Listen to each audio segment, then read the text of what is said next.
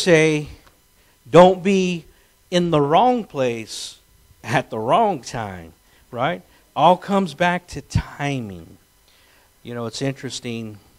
God shows us so much in the Bible about timing. And we're going to take we're going to look at a few things this morning in regards to timing and what God is doing. Because He does everything at the right time. Amen? So if you have your Bibles, open up to 1 Peter chapter 1. 1 Peter chapter 1. And as you're turning there, I'm going to open up in prayer. Heavenly Father, we come before you in the name of Jesus. And Lord, we dedicate this time to you, Lord. We ask that you speak to us through your word. We give you glory. We give you honor, oh Lord. And we just ask you to just bless this time, Lord. We thank you in the mighty name of Jesus. And everyone says, amen and amen. You know, last week we were talking about love. We were in 1 John chapter 4. And we looked at a number of verses in 1 John chapter 4 because we get a good explanation of the love of God. You know, and as we're preparing, you know, in this Christmas season, you know, I like to look at it as a season, right? You see the sayings and the different things out there, seasons, greetings, right? We go from Thanksgiving to Christmas to New Year's, so we kind of lump them all together, and you know, it's this time, you know, a season, you know, of being thankful and, you know, and being happy and, you know, just wanting to just, you know, it brings out the best in everybody. Amen? And so we were talking about love. Because in 1 John 4:7, the Word of God says, "Beloved, let us love one another, for love is of God, and everyone who loves is born of God and knows God." You know, so it tells us, you know, so much about love, right? And so as we get ready to celebrate Christmas in the next few weeks, we see love come down and express Himself, right? God manifested Himself, right? And we know that word manifest means to reveal, is what's happening. And so this morning we're in 1 Peter 1:20, and look at what the Word of God says here. 1 Peter chapter 1, verse 20.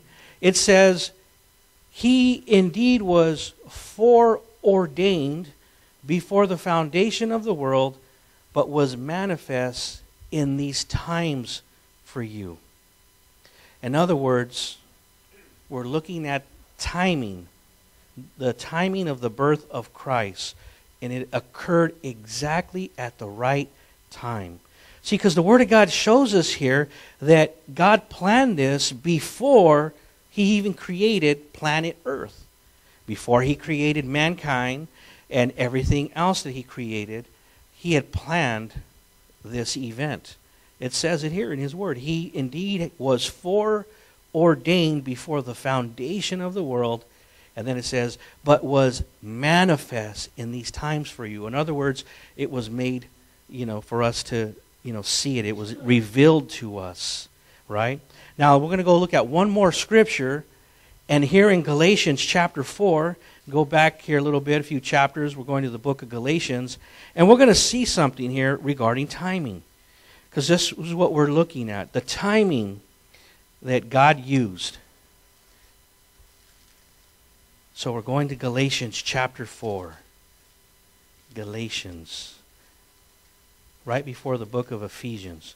Okay, so Galatians 4, verse 4. The Word of God says, "But when the fullness of time had come, God sent forth His Son, born of a woman, born under the law."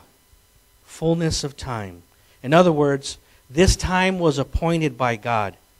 And the whole reason why is this was God's plan for salvation, right?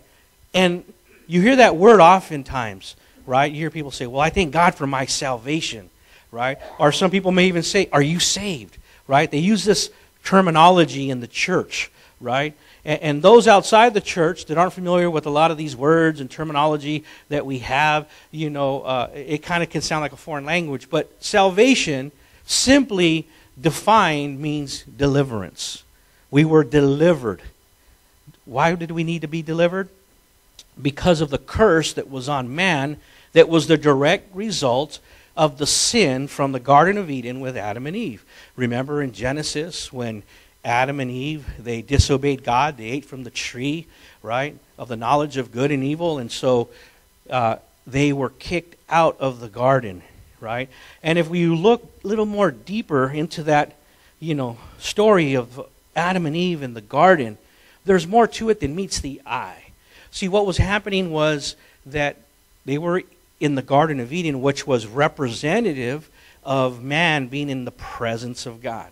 That's what the whole Garden of Eden thing was going on, or was about in a nutshell. Man being in the presence of God.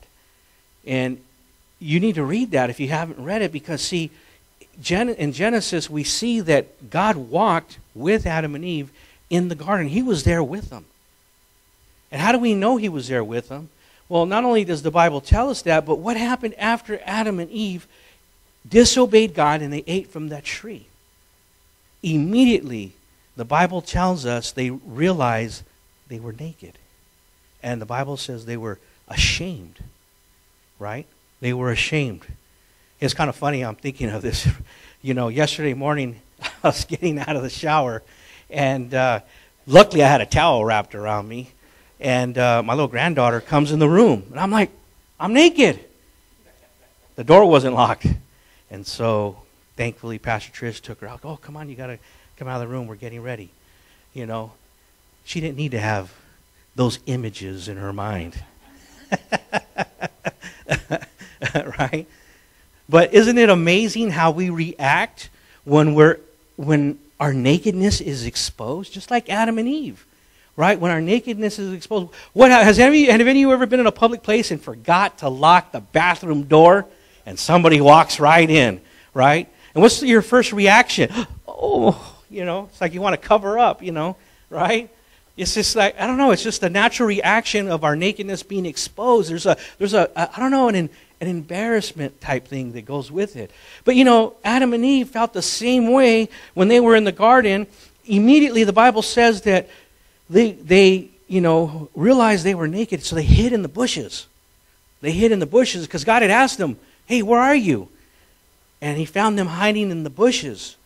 And he says, why are you hiding in the bushes? And because we're naked. And then he goes and asks them, well, who told you you're naked? Because they didn't know anything about being naked. Remember, they were the first people on planet Earth, right? They were in that garden in their birthday suits, right? And they didn't think twice about it. Right? So their nakedness was exposed. Right? And so they were kicked out of the garden. Right? And ever since then, there's been a curse on mankind. Right? And if you read the book of Genesis, you'll see what that is. Right? There's some things that God had said to man that separated man from God. Right? Therefore, in order for God to restore the relationship between man and God, he had to do something. See, because when God sets something into motion, he can't, in the middle of it, change his mind and go back on his word. Right? Has anyone ever gone back on their word with you? They told you something and then they changed their mind? Right? If I've gone back on my word to you, I apologize. I'm just kidding. We want to be people of our word, right? You ever heard this? I'm a man of my word, right? But it can happen, right? But the thing is this, when it comes to God, he doesn't go back on his word. What's very interesting, as you study the scriptures, you'll see that if God were to go back on any of the word that's in this Bible, his word, what would it mean? It would mean that it's all based on a lie if God went back on his word. I love the scripture that says, God is not a man that he should lie. I love that. There's another scripture that says God's word does not return void. Think about it. There are so many people out there that are trying to prove this book right here wrong. They're just trying to prove this book wrong because they don't want to accept what it says. Because in this book is so much truth and so much, reality for us that sometimes we don't want to accept everything that it has to say. And because of that, we don't want to, follow it. And so some people take it a step further. It's one thing not to follow the Word of God. That's one thing. But it's another thing to say, you know what? I don't agree with what that says, and I'm going to prove it wrong. And what I love about these guys who try to do that is that time after time, they have failed. They have failed to prove this book wrong because you can't. It is the Word of God. It has endured the test of time. Think about it. This book has endured the test of time. Thousands of years, this book has been in existence. It hasn't always been in one little nice book that we open up like we have that has maps in the back, and some of us have thumb indexes, right? And some of us, have our the letters of Jesus in red, the red letters, right, in the New Testament, or a concordance built in. It hasn't always been like that. They were originally written on scrolls, right? And they were written, in different time periods, and they put them together. Now, some people may say, well, Pastor, men wrote that book. Men wrote this book. Yes and no. Yes, there were men who pinned down the letters to this Bible, but it wasn't their words. They were inspired by God to write these words. They were God-inspired, right? God inspired them to put these words down. And that's what the Bible teaches us, is that the Bible is the inspired Word of God. Yes, men put the letters down, they put the ink to the page, but they didn't come up with the concepts. It was God giving it to them. And that's why it has endured the test of time, because this book is unlike any other book. You pick up any other book and you read it from the table of contents all the way to the very end of the book, it's going to stay the same. Nothing will change. This right here is different. This book is the Word of God. Therefore, this Word is living. Living. What does that mean?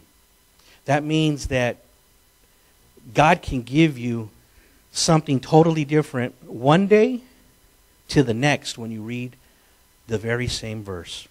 That's how powerful this Word is. He can give you something different. Because the Word of God is powerful, amen? The Word of God is powerful. So he tells us, as we read in 1 Peter 1:20, right? And also in Galatians 4:4, he's talking about bringing Jesus to the world.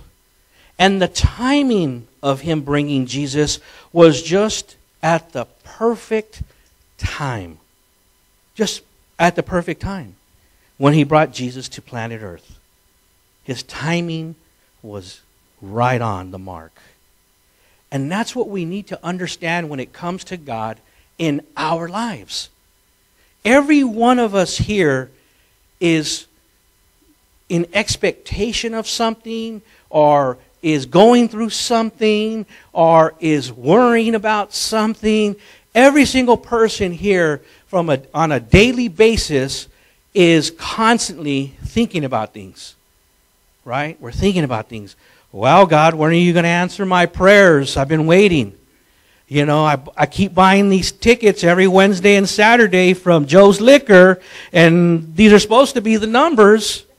I told you if I win, Lord, I'm going to give some money to the church, and maybe help some other people out, but Lord, these are my numbers. When? Right? Everyone's waiting.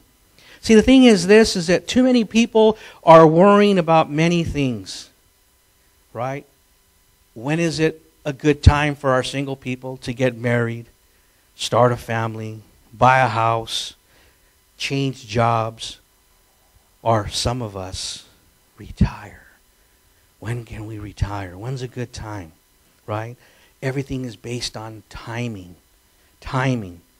And see, the thing is that when it comes to timing, if we're impatient and we get tired of waiting, right, what can happen is it can cost us our life.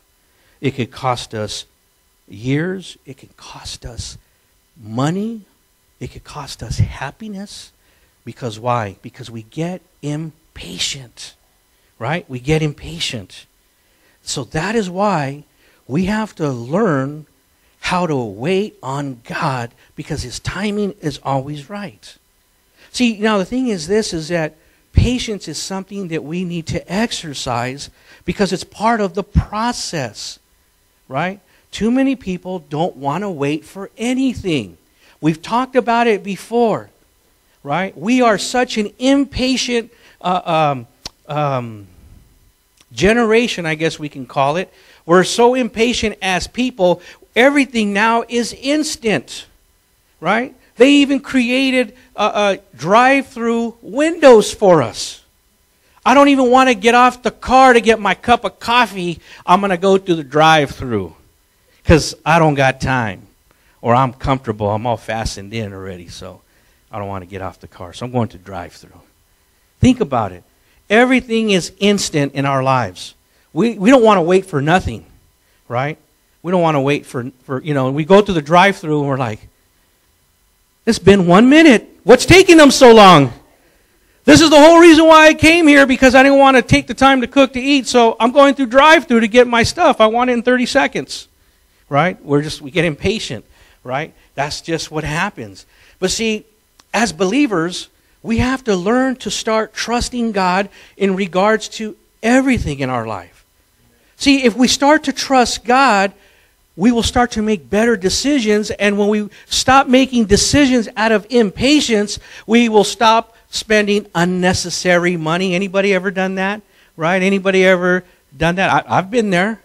I've been there, right? Where I've had to go and buy another tool because I didn't, keep my other tool put away where I should have put it, and I lost track of it. It got lost somewhere. And it's like, I don't got time to go digging through the garage for this tool. I'll just go have to buy another one. And then when you get around to cleaning the garage, you're like, oh, I got like 3 of them. Right? Right? Am I the only one? Right? So the thing is this, is getting back to talking about, timing, being patient. We can learn some things, from others. But most of all, learning to trust God because His timing is perfect. And it can be perfect for us as well in our lives if we learn to depend on Him. Let me share something with you. I want to share a couple of stories with you out of the Old Testament. Let's go to the book of 1 Samuel, Old Testament here. Okay, we're going to go to 1 Samuel. And we're going to go to chapter 13. So right before the book of Kings, I believe, 1 Samuel 13. And look at what the Word of God shows us here. Now, I'll give you a little background here before we get into this little story.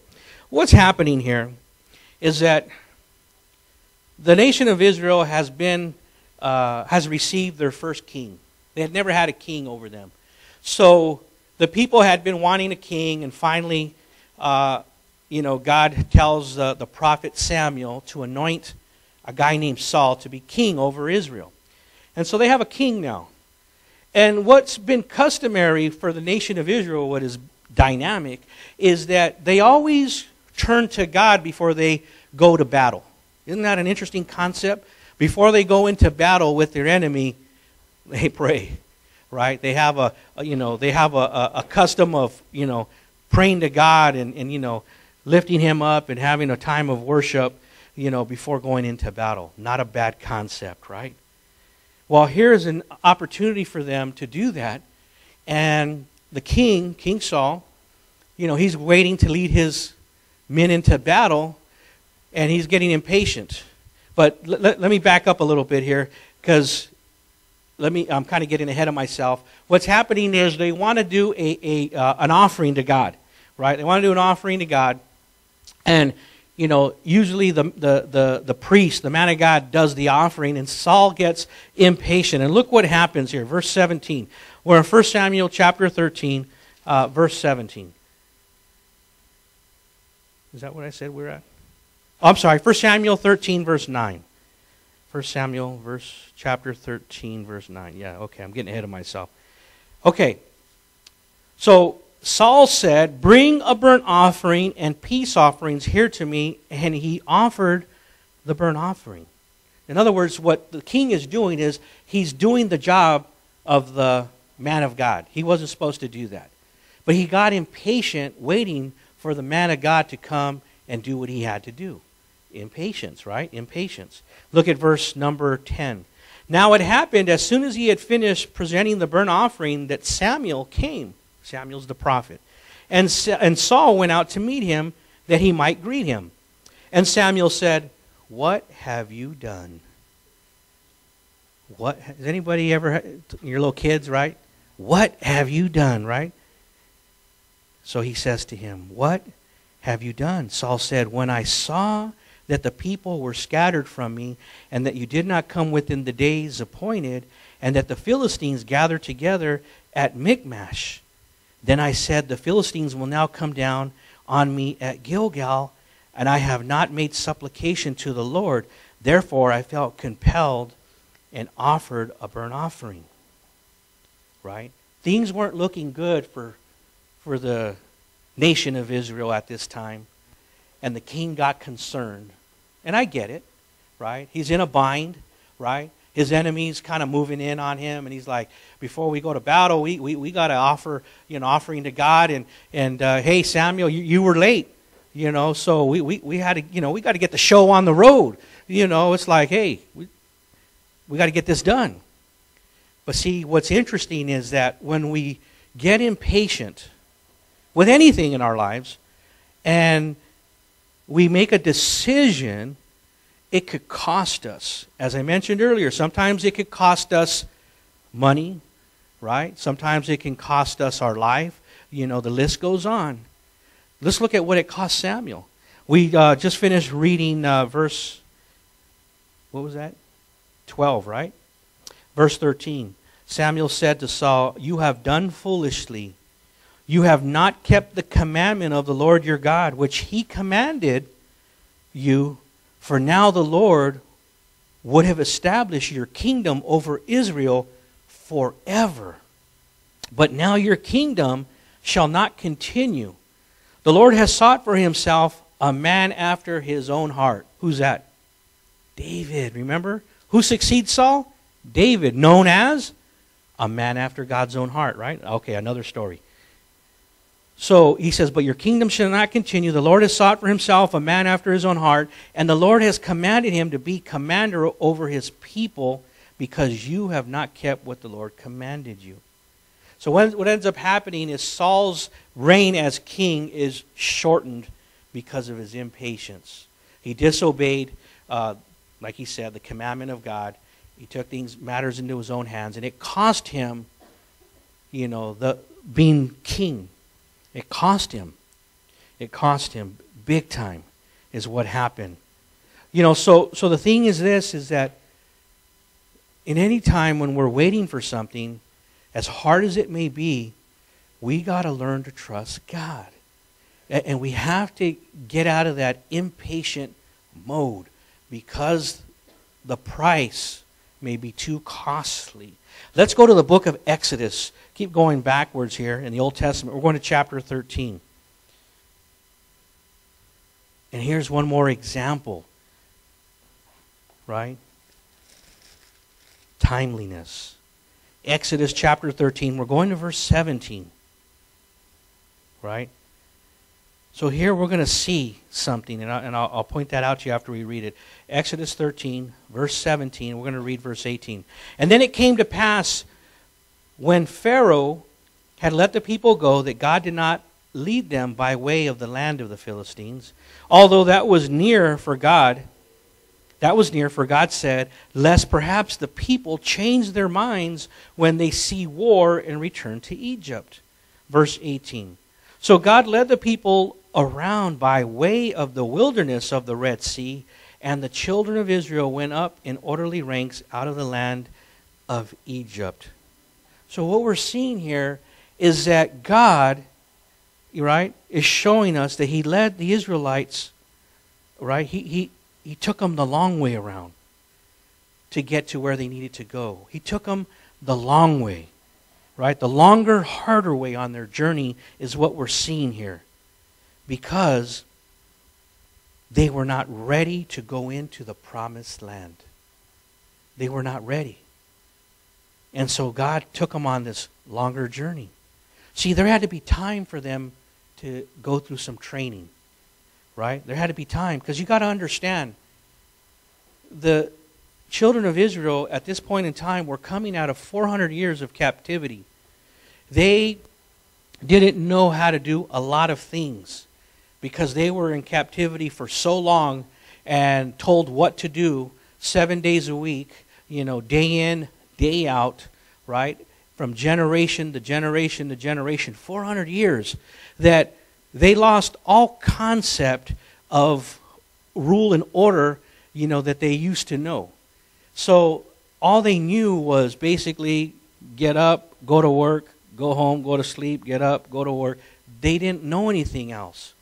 And we've mentioned this before. That is why very soon after Moses came down from the mountain, Mount Sinai, with the Ten Commandments, those weren't the only laws that God had for the children of Israel, right? Because there were a lot of things that they didn't know how to do. And therefore, as you start to read the Old Testament and you go into, Exodus, Leviticus, Numbers, Deuteronomy, and you start reading all these Old Testament books, you start to see that God threw all kinds of rules at them, right? He threw all kinds of rules at them. He's like, this is what you do, when you prepare your food. This is how you, clean yourself. Women, when you're going through that time of month, when the visitor comes, you got to stay away from everybody, right? They had rules for everything, teaching them how to have some order in their life because they were coming out of an environment where they didn't have any. They didn't have any rule or order in their life. So God had to put all kinds of rules in place for them to follow. But getting back to what we were reading in Exodus, what was going on was they were leaving, they were on their journey, and it was only supposed to be, I can't remember, but like a couple-week journey maybe. It wasn't that long of a journey from where they were coming from to the Promised Land. And it ended up taking them 40 years. 40 years to get from point A to point B. But the thing was, they weren't ready. They weren't ready to enter. The timing wasn't right for them to enter the Promised Land, right? So we get so much out of that story, right? So I want to just emphasize with you, whatever is going on in your life at this very moment, just remember, timing. Timing. Is it God's timing or is it your timing? Lean on God. Let Him show you. Let's go to the book of Proverbs chapter 16. Proverbs chapter 16. We're talking about timing this morning. Oh, and God has the perfect timing. He sent Jesus at the perfect time to planet Earth right when we needed Him. So Proverbs chapter 16, we're going to go here to verse number 9. Proverbs 16. Verse number 9. A man's heart plans his way, but the Lord directs his steps. Right? See, we can come up with our own plan, but ultimately God has a better plan. Amen? God has a better plan. And He will direct you if you let Him. I know sometimes we'll do it kicking and screaming, right? And then we realize, oh, okay, I get it now, right? Because it's our nature sometimes, right? How many of you have ever seen the guy trying to pull the mule? He don't want to go. And he's just like, I ain't going nowhere. And mules weigh a lot of, I don't know what a mule weighs, but they weigh hundreds of pounds. And you got this guy trying to pull the mule, and guess what? He's not budging. He doesn't want to go. And so, who's going to win that battle right there? The mule's going to win the battle, right? Because he does not want to go. He's not budging, right? And we sometimes can be like that, right? God wants to lead us. He wants to direct our steps. He's saying it right here. The Lord directs His steps. See, God wants to help us. But see, sometimes we can be like that stubborn mule. Just be like, nope, not going nowhere. I'm staying right here. right? And we don't realize that God has something better for us planned, but we want to dig in our heels. We get stubborn, and we want our way, right? And that is why this whole relationship thing that we're working on with God, right? This relationship we have with Him is one where we learn to trust Him. As we grow in our relationship with the Lord Jesus, we're learning how to trust Him, even when we don't understand, right? Because oftentimes He's leading us. He might as well be leading us blindfolded, right? Because sometimes we have no concept, like, where are we going? I don't understand, Lord, what's going on. I didn't ask for this. I didn't sign up for this. But yet, if you allow Him to, He'll lead you and He'll guide you. And He's not going to do you wrong. He has your best interest at heart. It's learning to let go, and it's learning to trust Him. Amen? Let's go to Proverbs chapter 20, verse 24. Proverbs 20, verse 24. And the word says right here, a man's steps are of the Lord. How then can a man understand his own way? See, we have to learn to rely on God. It sounds so simple, doesn't it? Yeah, I just got to learn how to rely on God, and my life will be great. But it's not that simple, because we don't let it be that simple, because we, as people, we have to analyze everything, right? We got to know everything. We want to know everything that's going on, right? And if that's not true, why is it every time I go to the supermarket checkout, we were just there the other day, and we're checking out, and they got all these magazines, right? And they tell us all the stuff that's going on, right, of all these famous people in the world, right? And, there's that one magazine that says, inquiring minds want to know, right? Right? We just want to know, right? What does it do for us if, I don't know, I can't remember some of the headlines, but, I'll just throw something out there, I guess. I can't think of it, but, if they're talking about these celebrities, what does it matter to us what they had for breakfast? Oh, maybe I might want to have that, or they were, I don't know, they were shopping here at this store. Hey, maybe I might want to shop at that store, kind of a thing. You get where I'm going here? Some of the stuff that these magazines have, to me, it's kind of funny. And then there's ones that are way out there. There's pictures of UFOs and aliens, and just got to laugh to yourself, like, I got to create one of these magazines. And I'm going to write about all the people in the church. No, I'm just kidding. Everyone got kind of quiet right there. What? Put my business out there?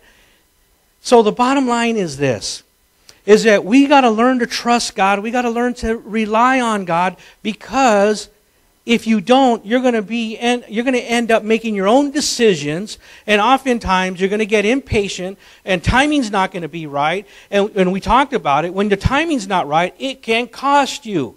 It can cost you dearly if the timing is not right. I couldn't tell you how many people have told me, I've married the wrong person. You just figured that one out. Why did you get married? Well, we were in love. Oh, that's a whole other story. The bottom line is this. We sometimes get impatient, so we got to learn to wait on God. Amen? Sometimes we end up taking the wrong job, and then we realize it, and we're like, I'm in the wrong line of work. I'm in the wrong business, right? How many times do kids in school end up changing their what do you call that? Their majors. Thank you very much, right? Because they realize, oh, that's not what I wanted to do. After I've been doing this studying for 2 years, 3 years, I think I want to go this direction. And that's okay. They're young. They can do that. But what I'm trying to say is that we got to learn to trust God when it comes to decision making. Because see, everything that He does is perfect, right on time. Even if we don't understand, amen? Because oftentimes we don't understand how things are done or why these things are happening. But see, we got to learn to trust Him. And that trust comes with a strong relationship. I've said it many times. You cannot have a strong relationship with God if you don't spend no time with Him. Because any relationship that you have, even the one that's not with God, right? It takes time and effort to build a strong relationship. If you're not putting the time and you're not putting the effort in the relationship's not going to be strong, right? So you take that understanding to your relationship with God. If you're not putting enough time in and effort in your relationship with God, you're never going to get to the place to just trust Him to control your life. When you say, you know what, Lord, my life is yours. Just tell me what you need me to do. Because you don't trust. There's not 100% trust there with Him. And that's because of a lack of time and effort in the relationship. See, as you spend time and effort in that relationship, the trust is going to grow. And you're going to get to the place where you're going to say, you know what, I trust you because I know you.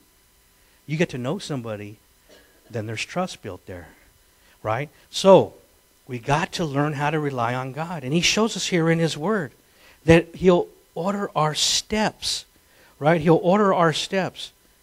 A man's steps are of the Lord. How then can a man understand his own way, right? We don't got to understand it. We just got to trust Him because He will lead us and guide us the right way. Amen? So, as we get ready to close, we've been looking at timing. Timing is very important in our lives, right? Timing is very important. It's crucial, right? It's very crucial. So we want to be able to trust God so He can give us the right timing. Just like when He sent Jesus to planet Earth, He showed us in His Word that He did it at the right time. We've seen that in the book of Galatians chapter 4, verse 4. We've seen that in 1 Peter 1:20, right? That the timing of the birth of Christ occurred exactly at the right time. And we find out that He even planned it before He created planet Earth.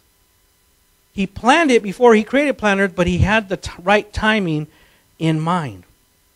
So when it comes to your life, and you're making decisions in your life, remember, God has the right timing. You just got to learn to trust Him. We don't want to be like Saul. We've seen that in the book of Samuel. What did he do? He got impatient. He got tired of waiting. And he just says, you know what? Forget it. I'm going to have to take matters into my own hand. And it cost him. It cost him. Or we see like God leading the nation of Israel out of slavery to the promised land, and they weren't ready yet. They weren't ready. So they needed some preparation time. And that's the way we need to look at things sometimes. You know, we're thinking that, well, why isn't this happening fast enough? Maybe we're not ready yet. Maybe God wants us to be more prepared. Amen? And so that's why we got to learn to trust Him. But see, everything, when it comes to God, is always perfect timing. Perfect timing. And that's what I love so much, you know, about what He reveals to us in His Word. Right? He reveals it to us. I want to share that with you one more time before we close here. Back in Galatians chapter 4, we were in verse number 4. And I want to read that to you again. Because the Bible says faith comes by hearing, and hearing by the Word. We got to keep hearing the Word. Faith comes by hearing, and hearing by the Word. So here in Galatians 4:4, it says, but when the fullness of the time had come, God sent forth His Son, born of a woman, born under the law. Isn't that so interesting? When the fullness of time had come. The time appointed by God. That's the fullness of time. That was God's plan for salvation, as we started talking about in the beginning of service. That was the right time. Right? When the fullness of time had come, God sent forth His Son. So His timing is perfect. Always. Always right on time. And our timing can be perfect too if we learn to trust Him. Amen? And I just want to encourage you. Understand that. Don't be caught up in things taking too long. Wherever you're at in life, whatever you got going on, you're thinking, it's not happening too fast. Slow down. Slow down and just lean on God. Easier said than done, I know. But the more that you practice it, the easier it becomes to trust God. See, could you imagine if you're practicing this concept of leaning on God, right? Relying on God for little things. When you get to the big things, it's, you have some practice at it, and so you're able, to start trusting Him. But you got to start somewhere. Amen? You got to start somewhere. If you don't put it into practice, how are you going to get to that place? So we want to get to the place of relying on God, trusting Him, because His timing is perfect. Right? And so I just want to encourage everyone as we get ready to close. God's got the perfect timing for you. Whatever it is. Perfect. It's been planned out. But you have to let Him direct you. You have to let Him order your steps, as we read in the book of Proverbs. Right? We have to allow Him to guide us. Right? You got to allow Him to take the lead. Right? It's letting Him take you by the hand, right? Not you taking Him by the hand. Come on, God, we're going over here. Let's go. Let Him take you. Let Him lead you, right? Because He's got the perfect plan, right? Now, you can do it your way, and I've been there. I've done it my way. It doesn't always work out so good. But when you let God lead you and guide you, and you rely on Him, man, things just have a way of being better than you even could have planned them yourself. Right? They come out better than you could have even thought possible. That's why the Word says in Ephesians 3:20, He's able to do exceedingly abundantly above all you can ask or think. He is able to do exceedingly abundantly above all you can ask or think. Let God lead you. Rely on Him. Right? That's what it comes down to. And guess what? You'll find yourself making better decisions. You'll find yourself in better situations instead of talking to yourself again how did I get myself into this one? Oh, I got myself into another mess again. What do I do? Right? Anybody ever had those conversations with themselves? Oh, I'm the only one? Okay. Oh, I see a few hands going up now. Okay. Oh, we got to learn to trust God. Amen? And so I just want to encourage you to know that when you do that, things are going to work out better than you planned. Amen? If everyone could just bow their heads and close their eyes. Oh, Lord, we thank you this morning, Lord. We thank you for your word that doesn't return void. I thank you for your people, Lord. And, Lord, I pray for them, Lord, that they would just have a desire to want to trust you more because they understand that you can do things perfectly. Your timing is perfect. Lord, and so I just ask that you would just, help your people learn to trust you more so that they can see even more of your goodness in their lives, Lord. And Lord, we lift you up and we thank you. We give you glory and we give you honor, Lord. We thank you for your word that doesn't return void. And Lord, we thank you for those real life examples that we don't want to be like King Saul and get impatient and take matters into our own hand. And we don't want to take 40 years to get there like the children of Israel because we're not ready. Lord, help us so that we can be ready. Help us be prepared, Lord. And help us not to be impatient, but to just trust in you no matter how long it takes, because we know you will get us there. Oh, Lord, we thank you this morning. We give you glory and we give you honor in the precious name of Jesus. And everyone says, amen and amen. God is good. Amen.